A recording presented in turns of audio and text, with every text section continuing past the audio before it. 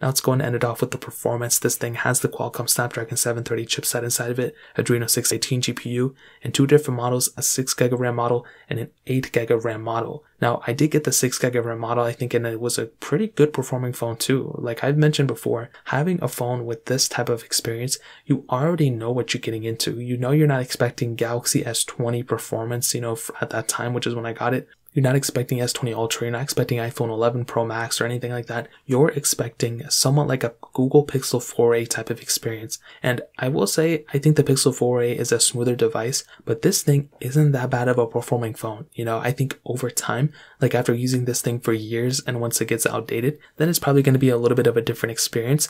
But as of right now, I had a really decent experience with it. I think it's actually pretty good for a majority of tasks you're going to do. And even taking it up to like heavier intensive games, I think this thing actually handles it perfectly fine. Now, I do think there's going to be more problems with the RAM management portion, especially if you get the 6GB of RAM model, because this thing, especially the software, demands so many resources, at all times. You can be using like a Pixel 4a with the same amount of RAM, but be getting better RAM management from the Pixel 4a because the software is more optimized. On something like a Galaxy A51 or the A71 in this case, you're going to be getting good performance for sure, but you will always keep that in the back of your mind that it could have been so much better if the software was more optimized for the specific device. They are essentially just taking their software from their most premium, most heavy-duty phones and just throwing it on their A series of devices too. And I don't think it's any more optimized on the S21s or anything like that, but for sure on a phone that doesn't have the latest chipset, that's kind of has the lower amount of RAM for their whole entire series,